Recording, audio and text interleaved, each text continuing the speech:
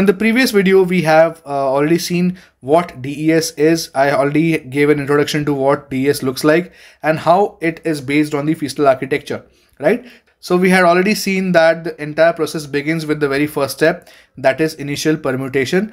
That is nothing but referring to a table called as the initial permutation table, and according to that table, changing the positions of the plain text internally. So we have already seen that.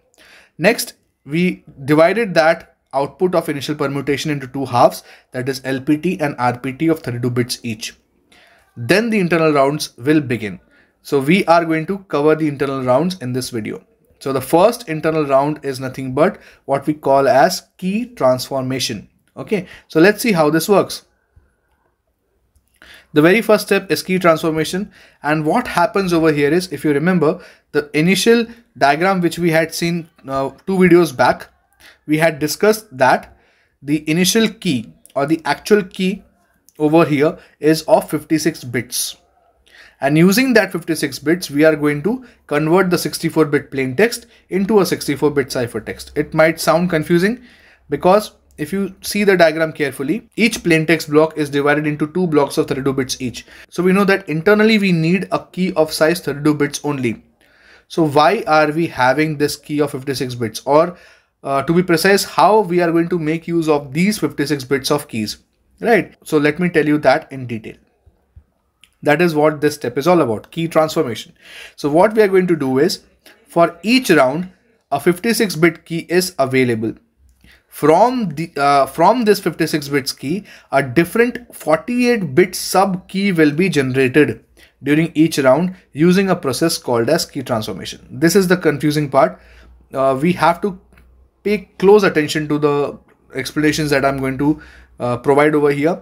For each round, a 56-bit key is available. From this 56-bit key, a different 48-bit sub key that is going to be used for each round is going to be generated using a process called as key transformation. So let's see what this process is all about.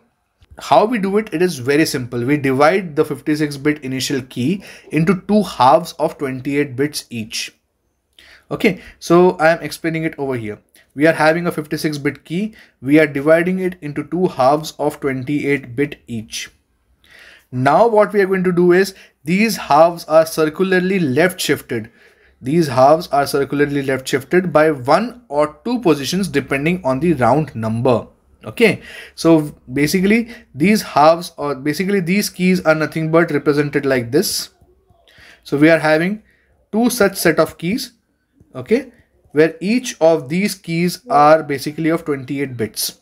Now next what happens is, depending upon the round number, as we have already seen, there are 16 rounds over here.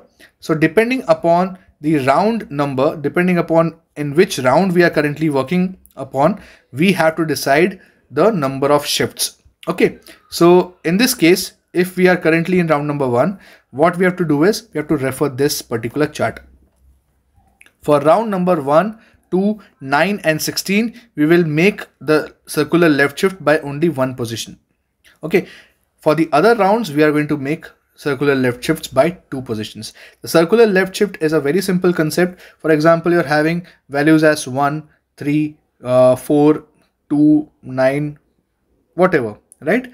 So if we are in round number 1, what we'll do is, we'll shift this only by 1 position. So what happens is, this first value will now go to the last position.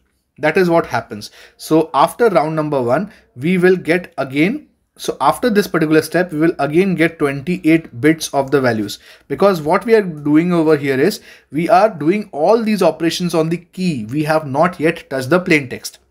So we are obtaining a 48-bit key out of these 56-bit keys, and this is the way of doing it. Again, I'm repeating, the 56 bits are divided into 2 halves of 28 bits each, and we are performing the key transformation based upon the round number. If the round number is 1, 2, 9 or 16, we will circularly left shift it by 1 positions. Similarly, if the round number is anything except 1, 2, 9 or 16, there will be 2 such shifts, and we'll get the final key after the shift happens. Okay, so refer this statement now. After an appropriate shift, 48 bits out of the 56 bits are selected using the following table.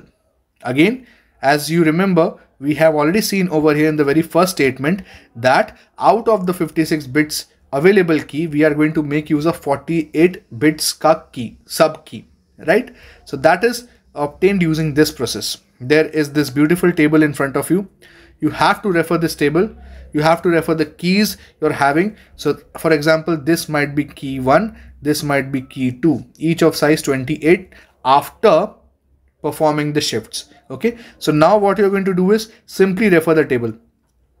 The value which is present at the 14th position in these keys, right? So this first key 1 is ranging from 1 to 28. The second key is ranging from 29 to 56, right? So what we'll do is, whichever value is present at the 14th position, that particular value comes to the first position in the actual 48-bit key that we are looking for.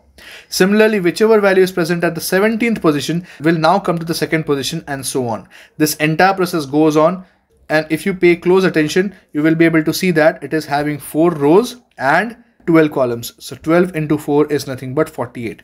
So after this step, you will obtain your 48-bit round key or sub key. So I hope you are now in a position to understand how this particular key is generated. This entire process will happen for 16 times because we are having 16 rounds.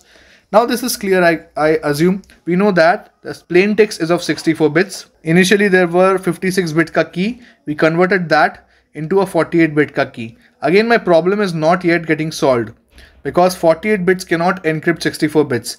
I require the key of either 32 bits or 64 bits. But what happens is we are further dividing the plain text into 2 parts, each of 32. So we require a 32-bit key only to perform all the XOR and other operations, right? So how to obtain that? There are 2 options available. What we can do is either we can reduce these 48 bits and convert that into 32 bits, or we can expand the RPT from 32 bits to 48 bits so that we can compute the XOR operation of the key and the RPT. I hope it is making sense. And that is what brings me to the next round, that is expansion permutation. See over here, I have explained.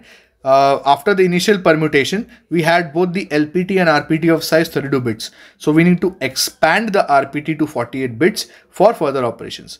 So that is what we are going to do over here.